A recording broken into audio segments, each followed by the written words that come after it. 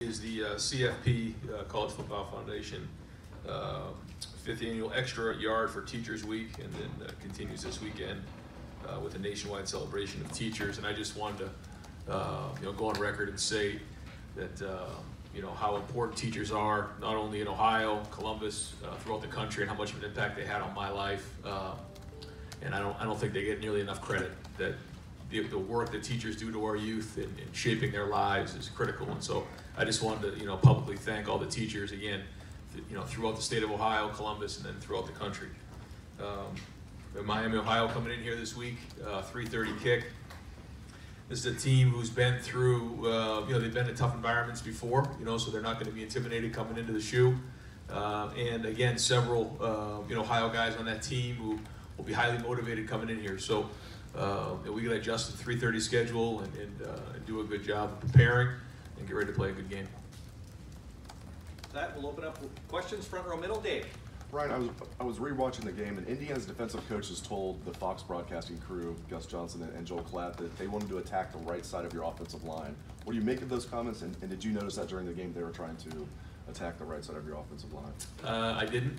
I think, Brandon Bowen and Wyatt Davis are two of the better linemen in the country, and so it's not something really even noticed all that much during the game. I think they did bring, when we were to the boundary that side, some corner blitz a few times, but for the most part they were lining up in their defense and playing their defense. But I think anytime there's somebody in there who's untested, like Brandon, hasn't really played a bunch of tackle, that they want to find out what you're made of, and Wyatt's getting more and more film out there for people to look at, but I think they're answering the test. Front row left, Mitch. Hey Ryan, after starting the season the way you did, how difficult is it to keep your guys on task and keep pushing them to get better? I mean, they played so well against, obviously, overmatched opponents. Yeah, I mean, we played well, but we didn't play great. We played hard, we played tough, but we have so many things to clean up. And when you watch the film, it's actually really frustrating to watch. There's so many things we could be cleaning up there. So, the coaches are working at it. We started that on Sunday and making sure we started addressing some of those issues. But it was the same thing when we started a couple weeks ago. And it was all about, don't worry about what people are saying. I don't know how much respect we have throughout the country coming into the season. But we said ignore the noise. Well, it's the same thing now. Just because we won a couple of games hasn't changed anything for us. And so we need to stay focused on right now. And we do have some momentum going right now, but we got to keep that going. And that's incumbent upon the coaches and the leaders to make sure that we stay focused and we don't get distracted. Right behind, Bill. Ryan, when you were thinking about, I guess maybe the framework of what you wanted your defense to look like, how much of your own successes and failures as an offensive play caller, things that worked well against you and things that didn't work well, informed those decisions? Well, I think that you watch a lot of film and you see different people play, and each week it's thousands and thousands of clips of film, and then you go into a game plan, you have different ideas, and you go up and some of the best coordinators in the country, in this league and some of the leagues that I've been in, and you just try to figure out what the trends are moving forward. And I think what we're doing right now is right where we need to be. You can see a lot of teams are kind of going down this road right now. But again, when it came down to it, you look at who you have, you look at your 4-down front, because we recruited well up front there, with Larry and the guys he's got, and then combine that with stopping the run, which Greg and Larry and Al and those guys doing a great job of. When you match that in with Jeff's background of zone coverage, man-to-man, zone pressures, all those different things that he has in his background, I think that gives us an edge. And that's schematic. But at the end of the day, that's not really what we're doing a great job. To me, it's that we're playing tough, we're playing hard, we're tackling well, we're running the ball, we're playing with good emotion. Because again, watching the film, there's so many things to clean up, and you can overcome a bunch of that stuff with effort and with toughness, and that's what we're doing right now. But if we want to get to where we need to get, we're going to have to make sure we clean up a lot of these things. And when you're watching film of opponents, or you're in that room back there drawing stuff up on the whiteboard, is there any common thread among the defenses you face that give you the most trouble, or going into that week it's going to be, and you're going to get a good test? Is there any commonality among those defenses? No, not really. I mean, I think everyone tries to stop the run. That's the first thing that they do when they walk into their room. They have to stop the run. And so however teams do that, whether it's pressure, whether it's put an extra guy down in the box, whatever that might be, they're going to do that. But rarely do we see teams that just go completely off the deep end and just change what they do, because typically that doesn't go well. There's a lot of spring practices, a lot of preseason practices where guys, are getting a lot of reps in that defense. And if you start changing that, or you start going to a blitz that you've never seen before, and all of a sudden you get looks you haven't practiced, that's when you can get hurt. So that's why you build that foundation in the spring, you build that foundation in the preseason, you go back to it. Now, how can we change up the look? That's simple for us, but difficult for the defense. That's the key to coaching. Right next door, Ari. Hey, Coach, I think at the beginning of this year, with you replacing Urban Meyer and having to replace a quarterback, the national viewpoint for this program was skepticism in terms of whether or not you guys could be at the elitist of elite still. And so far, through 3 games the way you guys have played, the tone and the viewpoint of this program has shifted from a national perspective. I'm just wondering, how early in a season as a coach, and maybe this is your first year going through this, do you know you might have something? When other people are taking notice, do you internally kind of get that feeling too? And you look around in the room and you look at the film and you see, like, do you feel like this team has something special? I've felt that for a little while now, yeah, and I've talked to the team about that. I think we can be great. We're nowhere near where we need to be, but we can be. We have the ability, we have the talent, we have the leadership. But if we want to get to where we want to go, we have to take it 1 week at a time. And again, I know it's cliche, but we keep talking about you just have to do a great job today. And today's a really hard Tuesday practice. And if we train the way we train, then Saturdays will take care of themselves. If we stay focused, if we don't get distracted, those type of things. But it's the same thing. It's the same people, I'm sure, who had those doubts early on, and now, they're excited about what they see, and that's great. But that has nothing to do with us. This is about the way we go to work every day, and we have to just stay focused on our jobs. When you look at the position you're in, and I know there's probably not a lot of time for reflecting, but there are so many different routes in coaching to get to this point, to get to the highest point in college football, being a head coach. Do you ever look at the roster? Do you ever look at the film? Do you ever look at the room and go, this is my first year and look what I'm in charge of, and feel, thankful that you are in this position and to be able to, lead a team that's this good this soon in your career? Yeah, I think you always are. I think that now is not the time for that. You're just so immersed in what you're doing, and obviously extremely grateful to have this opportunity. But to be around the coaching staff, I'm around the type of people is what makes it special, and this is obviously a special place. And I think right now, the culture is strong, and what we're doing right now is exciting in terms of guys are playing hard. There's great energy and recruiting throughout the team. Guys are playing hard. We're getting a lot of guys on the field. We're developing some of the youth in the program, and so we got to keep building on it. But it's as we all know, we have to produce each week. It's a performance-based business, and we have to bring it this week. Otherwise, that all goes down the tube. So challenge is to continue what we're doing right now. Far left, Lori. Coach, kind of jumping off Ari's question about when do you know what your team is? When do you start getting a good idea of what your opponents are without going back to, say, a true freshman quarterback's high school film? Is this the time of year where you're starting to get your arms around what you're going to see on Saturday ahead of Saturday?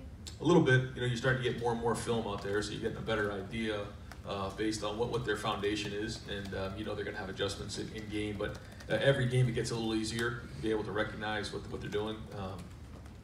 But yeah, I don't think you truly know what a team is until you get towards mid-season. Guys start making adjustments, guys make changes, personnel, schematically, whatever that is, to adjust their team, and that's college football. So I think as we start getting near to the next few games, that teams start to solidify themselves. And since you talked about getting an idea early on that this team had the capability of being something special, what was it that gave you that sense? Just day to day, the type of people that are here, the type of kids that are here, their work ethic, the way that they motivate each other, the way they work in the weight room, academically, all phases. They're the kind of kids that you want your family to be around, you want your son to be around. There's great role models, and my son goes into that locker room, and they're great kids to be around, and there's a lot to be said for that. Front row right, Austin. Ryan, one of the first things you said after the game was, Justin left some yards on the field, and he acknowledged that as well. When you reviewed it on film, what was causing that? Well, there's a lot that goes into it, and again, it's experience. You know, we talked about that going in. That you know, we've won handily here a couple games, but still, you know, the experience of playing quarterback still doesn't have a whole bunch under his belt. So it's one thing to do in practice, another thing to do in a game. And the more reps you have under your belt, the more comfortable you are. And you know, going back and looking at the film on 2 of those throws, I mean, he had a guy right in his face. He did. On the long one to Chris, he had a guy coming right at his arm, and then the touchdown that he missed to Austin, same thing. There was a guy right in his face. So, you know, there's a lot that goes with that. You know, we got to clean up the protection. We got to clean up the throws. He's going to have to make throws, and you know, he gets hurried, he gets pressured, he gets hit. But overall, he's managing the game well, and you know, just keep watching the film and learning from it. You know, so much of it is experience at quarterback. He referenced setting his feet some. If somebody's barreling down on your face, maybe that's hard. But how do you guys work on that? How do you correct that issue? Well, in practice, what we do is we typically have somebody who's there, so it's not just you're out in open space. It's very, very different for a quarterback, like when he's on 7-on-7 coming up in high school or even in practice, when there's nobody around you and you're throwing a football. There's always going to be somebody around you when you're in a game. So we'll have people during 7-on-7, you know, kind of stand in there and simulate the rush. Sometimes a coach will jump up in front of him, he'll have to slide his feet, things like that. You know, sometimes in the drills, we'll throw different bags at his feet to make him feel that presence of a body right there. And again, he's come a long way, but we're continually building on that. But again, I think where he is right now is light years ahead of where I thought he'd be. So we'll just keep working those drills, and the more he feels comfortable, the better he'll be. Second row right, Tony. Ryan, I'm not sure how much college football you watched this weekend. You guys probably got home a little bit earlier than we did Saturday. But there were quite a few mistakes late in games that cost teams the opportunity to win. I'm wondering, how much time do you guys spend on creating awareness, building awareness, and teaching guys on the field, off the field about those late games situations? Yeah, we do a lot of it in the preseason and then in the spring. Preseason, we do a bunch of situations where we talk that through and all the different things. Fridays are typically a really good time for us to do that in walkthroughs. We'll go through these different situations and go through the plays that we would call in those type of situations. You know, Mike and Kevin are really on top of the game management in terms of the clock, when to take a knee, when not to take a knee. When games like this come up, you know, we'll talk about it. We'll actually put the film up and as a staff talk about, you know, what would we do in this situation and what plays would we call, what defenses will we call, and just, it triggers great conversation. And so, you know, I think you can overdo it sometimes with those situations, you know, and become distracted, but you got to have your plan ready to roll, and you got to have great communication, and those decisions are to be made before you go into the game. Third row left, Dan. Ryan, you've had some freshmen who have already played 3 games now. How much over the next couple of weeks do you have to have conversations about, you know, which of these guys should we redshirt and which of these guys should we keep playing all year? Yeah, that conversation is going to be happening pretty soon. And you know, these guys came here to play, and so we want to play with depth, and we want these guys to play. And so, you know, when in doubt, we're probably going to play them if we think that they can help us this season and really create depth. If we think it's a situation where, you know, we're already 3 deep at one position, he's probably not going to get on the field other than, you know, maybe at the end of a game, then we probably won't. We'll try to be really smart about that. We wouldn't want to burn anybody's red shirt, but at the same time, the more experience they get this year, the better they'll be next year. What's kind of your philosophy on that? I know Urban Meyer's philosophy was we really don't redshirt unless we have to. Kind of what's your philosophy on, you know, whether a guy should redshirt, whether that's beneficial for them? Yeah, I think that when you say we're going to redshirt this person, they almost start to lose hope a little bit. Like, okay, I guess I'm not playing this year, and so we don't like to do that. However, you know, with this new 4-game rule, it allows the opportunity to get these guys in the field to figure out, you know, can they help us this year? And if they can, we want to play them. If they can't, then usually, typically, we'll kind of hold off and wait until it's an emergency situation or we need them at that point in the game. But we certainly would not tell somebody at this point of the year, hey, you're redshirting for the year. You know, we just don't know. You know, here are the games you played. If we put you back in a game, it's because you can really help us win a game or 2 or 3. And then we'll kind of just make the decisions as they come up. Front row middle, Joey. You touched on Brandon Bowen at the top. For a guy coming off injuries, you seem pretty pleased with his performance. Is he maybe ahead of schedule where you expected he would be? Well, I don't know. I don't know about head of schedule in terms of that. I mean, he's fully cleared. He's 100%. So, you know, it's not like we were expecting him to take longer to get going. You know, he came off his injury. He had his surgery last year, and he's 100%. But I will say that he is practicing, you know, at high level. I think he's playing strong, and as we start getting, you know, into, you know, tougher games and the season wears on, and his body, you know, starts to get worn down a little bit. That's going to be the big challenge for Brandon, and see if he can withstand the whole season, stay healthy, and take care of his body. But so far, so good. And any more clarity as far as the backup quarterback spot? Chris Chernoff's coming first. Yeah, not really. I mean, the more Gunnar is here, the more he can learn the offense, then the more he can, you know, show what he can do. It's hard during preparation. You know, the bye week's a little bit better time for that. We can't really, you know, let those guys compete. They kind of split reps with the twos because we're trying to get the starter ready. But the more that Gunnar can learn the offense and feel comfortable with the terminology, the reads, the progressions, the protections, the better off he'll be. So no change right now, but he's learning more and more. Front row left, Nathan. You mentioned Justin being light years beyond where you thought he would be. You meant that just mechanically, and what needed to be fixed? Nothing needed to be fixed. It's just, again, when somebody, you know, with that little experience comes into a situation like playing quarterback at Ohio State, you know, there's just a lot of things that go on. There's a lot of things that, you know, he needs to handle, and so far he's handled them.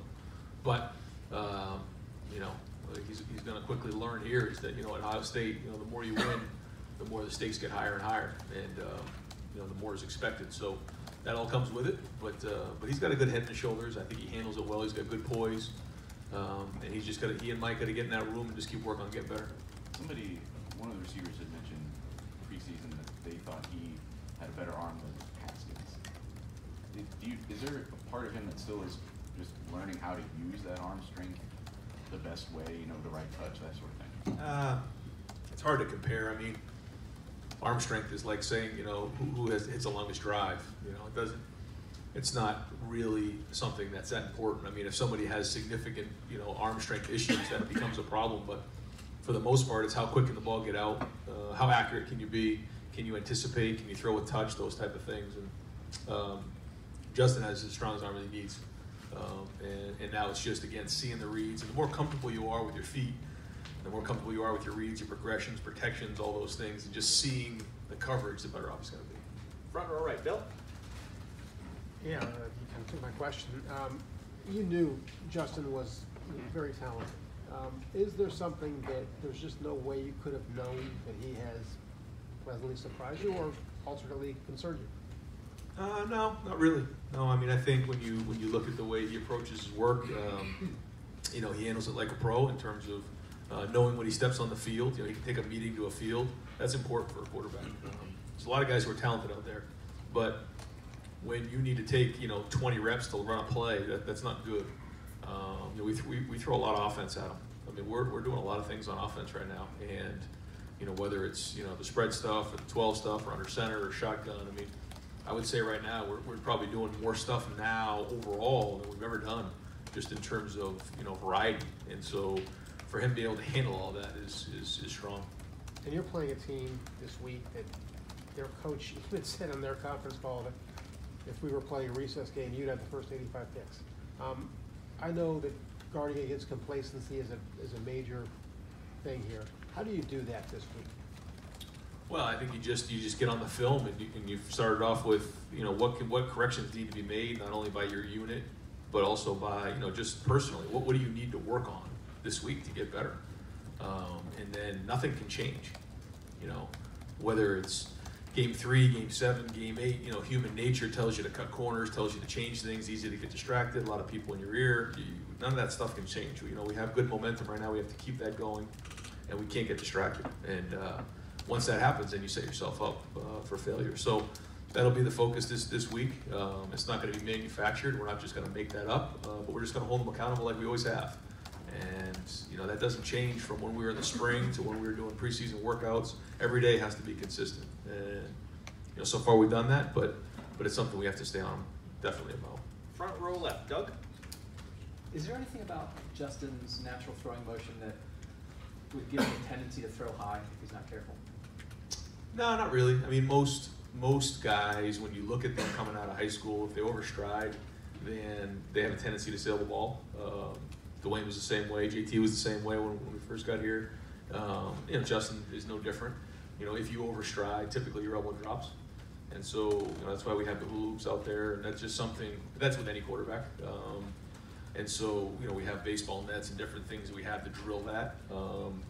But again, he's not unique in that situation. Justin has played well. When we talk to Justin, he's very low-key about it. He's keeping it team focused and all that. Did you tell him to be that way? No, I mean, that's Justin. You know, one thing I tell all the quarterbacks is you got to be yourself. There's certain characteristics that all leaders have that really good quarterbacks have, and traits and virtues. But at the end of the day, you have to believe in who you are and you have to be yourself. And JT was very different than Dwayne, and Justin's very different than Dwayne or JT. And so you have to just be yourself in the end. Now there's certain things that you know, we're all working on to you know, make him be the leader that we need him to be in the end. But that's with any young quarterback, and so we'll keep working at it. And he's good. He takes the coaching. He's very intelligent, and again, all we can ask is that he gets better every week. And along the lines of some of the things asked today, last week when you were talking about this team, you mentioned, I think, the phrase "best in the nation" a couple times. That you guys want to be the best in the nation at this. Just what context would you like your guys to have in their head of, you got to win Saturday, you got to win in the Big Ten, but do you want a belief or a thought process around here that, yeah, we should be the best in the nation at what we do? Do you want that kind of thought out front? Yeah, for sure. You know, we've talked about it before, that, you know, we want to be the best at what we do, and we've talked about what that means, whether it's, you know, a sniper in the military or, you know, the best surgeon, you know, and you know, there's no small surgeries if you're a surgeon. You know, there's no small games at Ohio State. You got to be, if you're the best in America, you need to show that every week. And, you know, that's our goal. And we're not ashamed to say that. I mean, we want to be the best, but that's another conversation. You know, how do you go about doing that? And that's to stay focused on this game and really just this practice. If you can just focus on this practice right now, have a great Tuesday, because when we played good, we've had good Tuesday practices, we've had good Wednesday practices. And when you put that in the bank, when you get into the game, that's what you can fall back on. Front row right, Tim. You know, earlier, several weeks ago, the lament was y'all didn't have necessarily a number 2 running back who had asserted himself. What kind of sense of relief is it, I guess, after the last couple of games, especially after Saturday, to see Master Teague rise to that occasion? Yeah, I wouldn't say it's relief as much as it is just excitement to see him get going, because I think we all kind of had an idea what we had, but it was hard because of these nagging things that were going on. We couldn't get him practicing, get him going.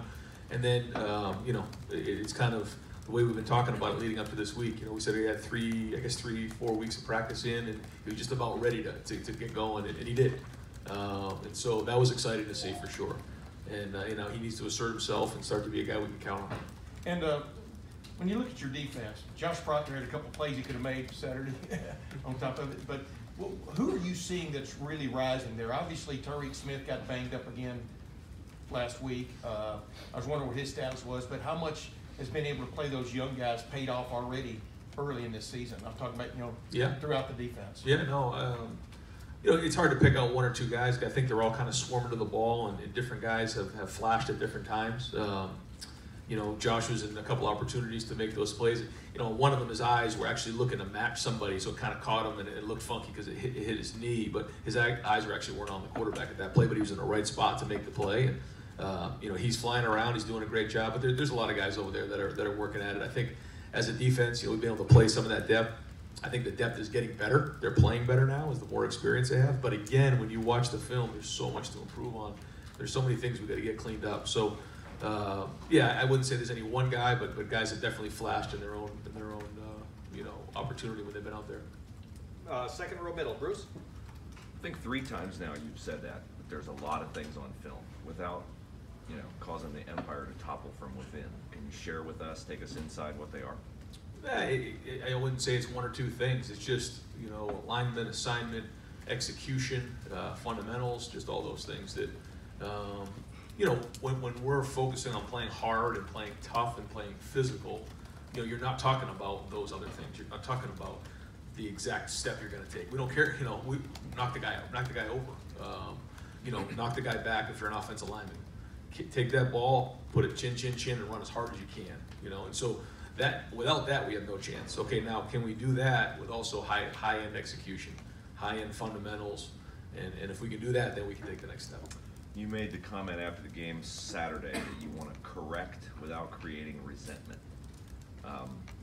Safe to say that's not been a concern of football coaches down through the ages. Maybe some of the ones who coached here, like Woody, Bo, you know, Michigan and others. Like, I wonder where that mindset comes from you. Is that from a leadership thing? Well, it's funny you say that because I actually talked to a bunch of people about Woody Hayes, and he actually, from what the stories I've heard, is that he didn't create resentment. That he was really hard, but he didn't create resentment, and the players loved him. And I think that's really important. Is, you know, a great coach can make corrections, show someone where they need to improve, but then don't belittle them or make them feel like, you know, they're inferior because they made a mistake. If they're going really, really hard, here's how you become great. And that's really, really important. And with young kids, we have to keep focused as well. That's part of this. But, you know, these guys are willing to go hard. And it just goes back to the whole thing about love. You know, I mean, do they fear you? Do they love you? And I think that, you know, right now our guys love us as coaches. We love them. And so that's healthy, in my opinion. And so that's our goal this week, make those corrections, don't create resentment, and keep it going. Bill alluded to Coach Martin's comment earlier about the recess and you get the first 85 picks. I wonder if ever at New Hampshire or maybe Temple, can you think back on a time where you went into a game where it looked similarly unbalanced in that regard, and what's the mindset of the coaching staff when you were on that other side? Yeah, I mean, I've coached a couple different places, and you know, all you really do when you look into a game is just, you know, just trying to execute, and you know, you don't worry so much about all that. Yeah, I've been in that role before, but that has nothing to do with, you know, your team, your execution, your motivation, things like that. It's an opportunity, and every week's an opportunity, and so you look at it that way. And again, it ends up going back to your training. So as hard as you practice, as hard as you work, that's what you're going to come back to in the end, and how hard you prepare. And you know, some of our guys on Friday night before the game, you know, they're up in their room when I'm doing bed check, and they're going through their tips, they're going through their film, they're going through all those stuff to get themselves prepared. And you know, as long as we're really challenging our guys to make sure they're doing that in preparation, physically, mentally, emotionally, and then you know, playing on the field takes care of itself. We got time for two more. Fourth row, left center, Patrick. After the game, Justin talked about, you know, what he thought he didn't do well. He also talked about going to TK after the dropped touchdown and, you know, telling him to let it go. Chris said he also came to him after one of the high passes and took credit for that. I'm curious, just his improvement as a leader. You talked preseason about needing to see more of that. Have you seen that as the season has kind of gotten underway and taking that ownership? Yeah, I think so. Yeah, and the guys on the team, you know, really respect him and the way he goes about his business. And yeah, I saw that same thing too. You know, it's easy to go in the tank after a play like that. It's kind of a routine play. We didn't make it, and as frustrating as that is, we need to move on and play the next play. And that's a credit to all the guys. Is that there's no reason to look back on it and start to you know, struggle in terms of moving forward. You got to move on to the next play. That being said, you know, we got to make those plays, and so that's what we'll drill this week. And far right over here, Clay. In hockey, they have the Gordie Howe hat trick and a goal, assist, and a fight. Do you think Chris Olave could start kind of like the daily double, TD catch, and a block punt? I mean, is it, what he's doing starting to become, I don't know, legend? Well, he certainly the last 6 games he's had his production's been off the charts, but that's the way he practices. And when you go back through and watch the film of the last few weeks, I mean, he's practicing that way. And this is a guy who's highly productive for a reason, because that's the way he works. You know, he knows what he's doing when he's out there. He takes his job very serious, and he practices really, really hard. And anytime you practice really, really well, you gain the confidence of the guys around you. And you know, like on that punt block, I think everybody on that team believed he would block the punt if everybody did their job. So Taraja Mitchell goes through and knocks the shield back. Austin Mack pours it into the right shield, and that whole thing collapsed down. And that, without those two guys, that would never would have happened. And then Chris comes off the edge. So it's belief based on your practice habits. You know, if we're throwing a go ball or we're throwing a post, And, we're dropping in practice, or we're not where we're supposed to be, there's no belief there. But when you do it in practice, and you believe in somebody, then that makes a big difference in game, because confidence is critical, especially when it's time to execute on the game field. So, Coach, thank you very much. Thanks, Ryan.